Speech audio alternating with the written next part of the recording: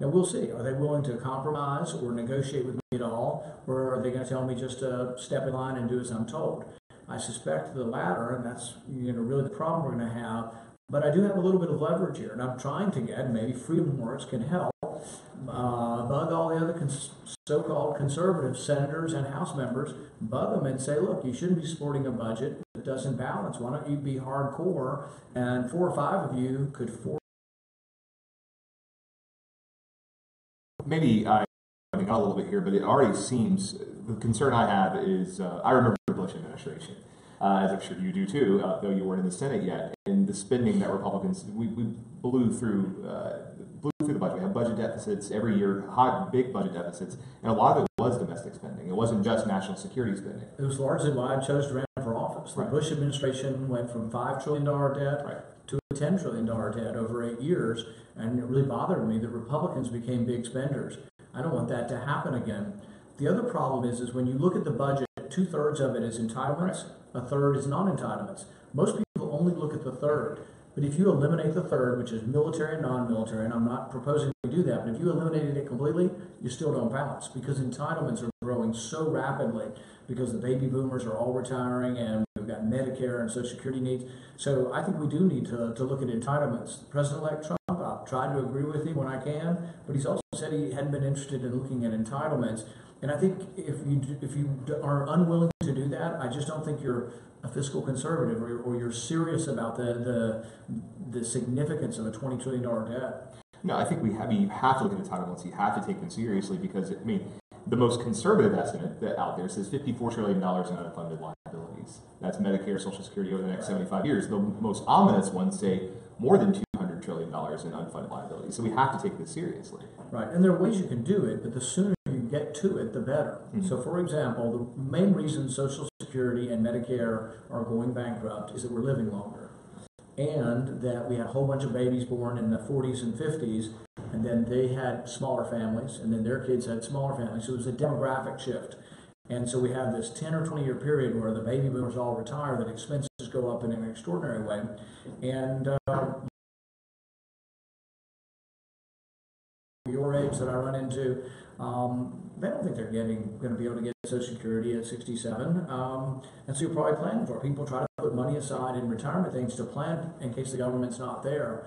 But the people who are completely dependent on Social Security, in order to try to protect them from it going bankrupt, we have to do something to shore it up. And really, 2/3 of the Social Security problem can be fixed if you gradually let the age go up. You have a really great slides that your team put together and sent over to us, and we're going to try to get these posted somewhere online so we can show them to everybody who's listening and watching. But you show basically, right as it is right now, if you freeze discretionary spending, just discretionary spending, the budget never balances. If you freeze everything, including entitlements, 4 years, the budget, we're on an unsustainable course. And thank you for what you're doing to raise awareness to it. Are you thinking about introducing any sort of legislation that would deal with entitlements or deal with the budget? Our key thing right now is trying to push Senate Republicans to negotiate with us on a balanced budget, or a budget that balances at some time. The budget they're putting forward will never balance, not in 10 years, not in 20 years, not in 1,000 years. That shouldn't be what we're for, and shouldn't be what we're advocating for. And so we'll push and we'll see. The only way you get anything around here is if you have leverage and you refuse to comply. And that's what I'm saying is I will not be part of this. And as much as I hate Obamacare, I can't be part of being for a plan that never balances. So let's see. We're going to see in the next couple of weeks. Are they willing to negotiate? Right now, there's at least 2 of us, I think, that are saying no. And 2 leads to a 50-50 tie. And until January 20th, that would be broken by Biden. And so they don't have the power to do what they want without my vote or my consent. And so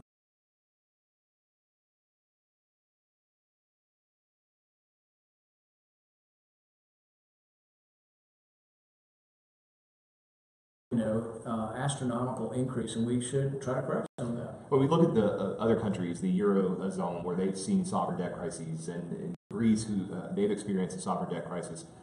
We're ignorant if we think that can't happen here. It can happen even to the greatest, strongest country in the world, and we should not believe that we are immune to the forces of the economic rules.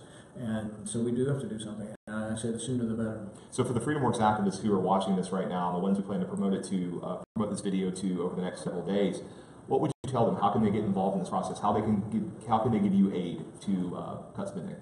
Call your senators, call your congressmen, particularly the Republicans, because this is all Republicans that will decide the budget. Tell me you want to vote on a budget that does balance within a reasonable time. The balanced budget amendment balances in 5 years. I see no reason why we shouldn't, as conservatives, advocate for a budget that balances within that window. Realize that most Republicans in Washington are saying it doesn't matter. In fact, they've changed the name of the budget. They're going to call it the vehicle to repeal Obamacare. But you can do both. It's not an either or. We are in charge. No Democrat will vote for the budget. So why don't we put forward something that we actually believe in that is conservative? It's a bad sign if we beg and plead and ask people for money and we get up here and we say it's going to be different when we're in charge, and then we're in charge of all three branches of government. The first thing we're going to do is pass a budget that never balances. I think that's a really bad plan. It's also, when we passed the Budget Control Act in 2011, we were told that we had to negotiate, we had to get this is the best we could get, spending caps. Well, we've blown through those spending caps twice. It sounds like we may be doing it again. Fiscal conservatives have a lot to be disappointed with Republicans in particular. The sequester was a slowdown in the rate of growth of spending. Spending was still going up every year with the sequester. $100 billion we exceed caps because we haven't been fiscally conservative enough. And I use the term we loosely because there are certain conservatives up here who are fighting for it, but there's not enough of us, and the rest of them need phone calls and emails and lots of them. Well, thank you so much, Senator. Merry Christmas, Happy Holidays. Thank you.